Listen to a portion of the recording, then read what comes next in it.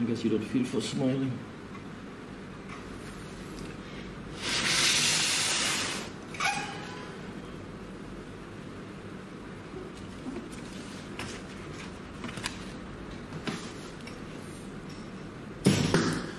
This is the average Mangoworm puppy.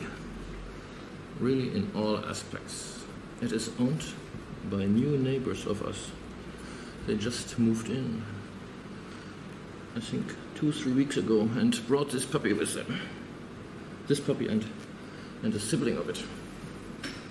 And of course, it is too young to be even taken away from the mom. I think it's only 6 weeks old. And of course it has parasites. I already sprayed it with an insecticide that made me get rid of some fleas and some ticks, but not of the mangoworms. And the neighbors tried to remove some mangoworms, but of course were not very thoroughly, and caused some abscesses too. And so we are sitting in our house and hearing these puppies crying, crying, crying, crying, day and night. Something needed to be done. Here's a nice abscess, for example. Nice abscess. Puppy. Ah, yeah. That is so nasty. So nasty. Okay, puppy, I think we knock you out. Because it's too bad, especially under the chest. If you see all those lumps and bumps here, they all are maggots. And they all have pus, and it's just a major disaster.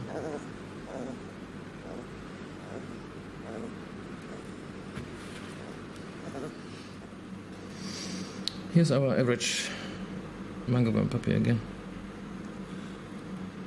And he's not fully asleep, because I don't want him to not wake up anymore, but at least awake enough to take out some worms, and we can see if we can open some abscesses without bathing in pus. The paws are very often fairly bad. That's what actually makes them crying, because they can hardly move anymore, as they, with every step, put pressure on their inflamed mangoworms in the paw. And then you just have a puppy that is sitting down, crying. And of course, then they are even a better target for other parasites, ticks, fleas, more mangoworms. Big problem. Big problem.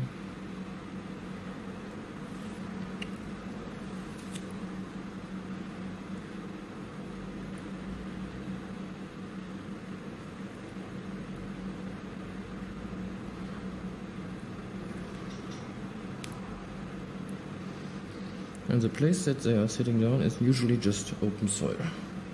And if a puppy sits long enough in open soil in one spot, it becomes very nasty.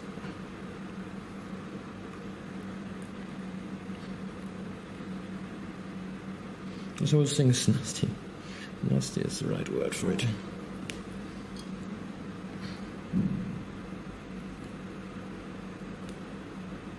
What's that? A flea.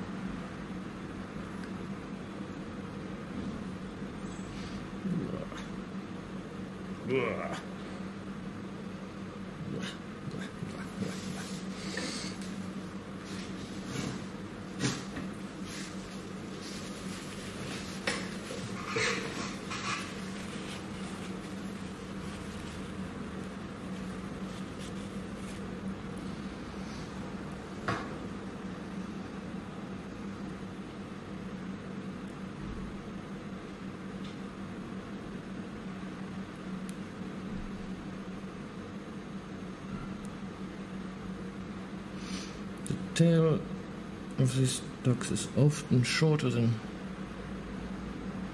you would expect, due to the fact that the mangoworms don't have a lot of space.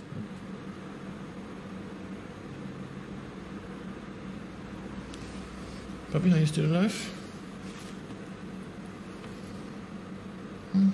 Breathing.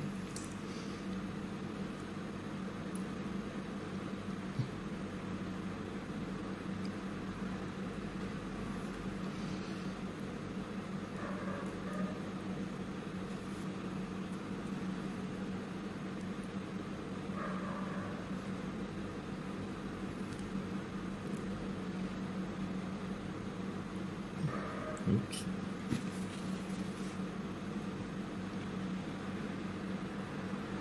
That's it.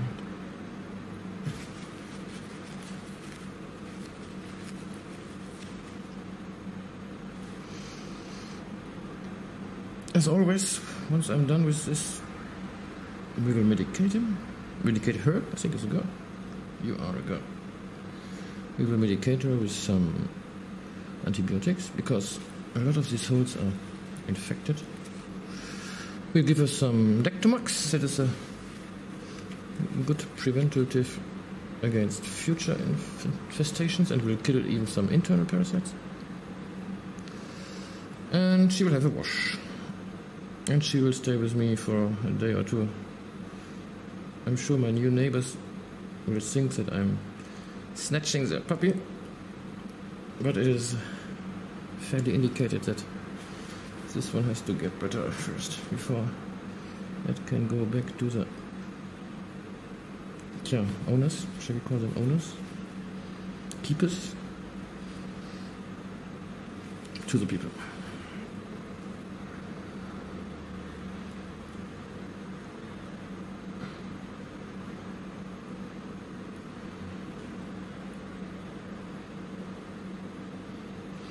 And it's even good to leave her here for 2 days, 3 days, so I can, or we can go all over her again after that time to see if we find more maggots. The tiny maggots become bigger, and then they can be squeezed.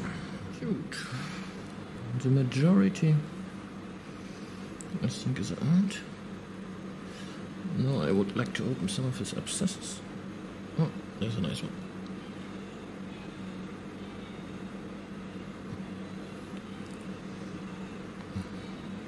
I forgot the face.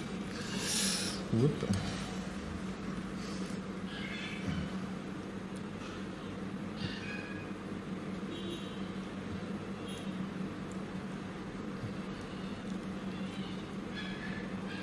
The face is not too bad.